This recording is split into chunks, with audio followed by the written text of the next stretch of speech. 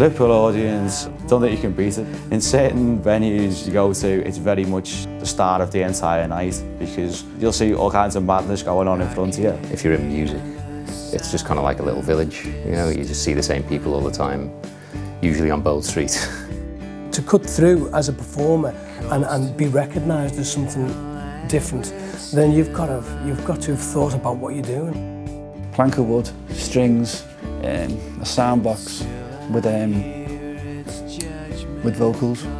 You're not going through Liverpool to somewhere else.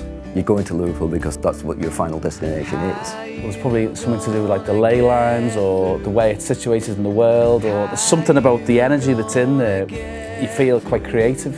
I could go out on a weekend on my own and not feel a bit phased about it. While it has a massive reach and a massive impact on the rest of the world, I think as a community and as a place, it's a very tight-knit and quite a small place.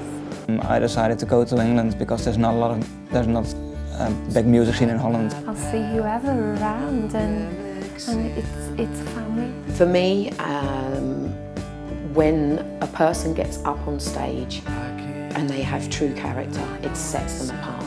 God help you all.